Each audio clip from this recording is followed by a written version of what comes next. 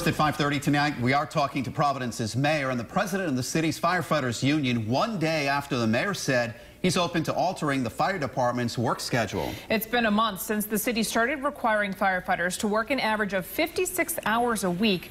And tonight we're learning how the mayor suggests addressing those concerns. Eyewitness News reporter Steve Nielsen is live in the control room now with the latest developments. Well, guys, to be clear, in the letter that we uncovered, the mayor says that he's willing to change how long some shifts are, what days off firefighters have, but the 56-hour work week is non-negotiable.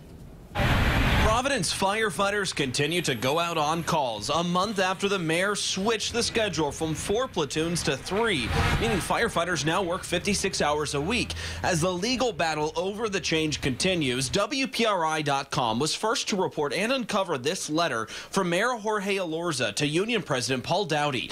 It says the mayor is willing to change the schedule under a 3-platoon system. Whatever is most convenient for you, you let me know, and I'm happy to work towards accommodating that. This new schedule now calls for 2 10-hour days, then 2 14-hour days, and then 2 days off. No other department in the country, according to both sides, has a schedule like that. Do you prefer to work 24 hours on, then 48 off? There are many different ways that we can do this. I want to do it in a way that's most convenient for them. I think that they are recognizing that they're not on a very strong legal foundation. Dowdy says he's tried to negotiate before. So they'll make this offer that, hey, you can talk about the hours, but the minute I say, well, I want them back to the way that we had them, they'll say, no, we can't do that.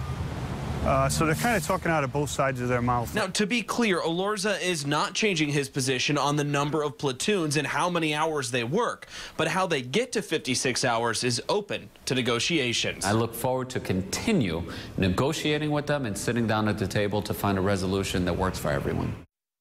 Now, all these changes began in order to save money, save overtime costs. We've asked the mayor's office for all of the firefighting costs for August. That's the first month of this platoon shift, and compare those finances to previous months to verify that it has saved money.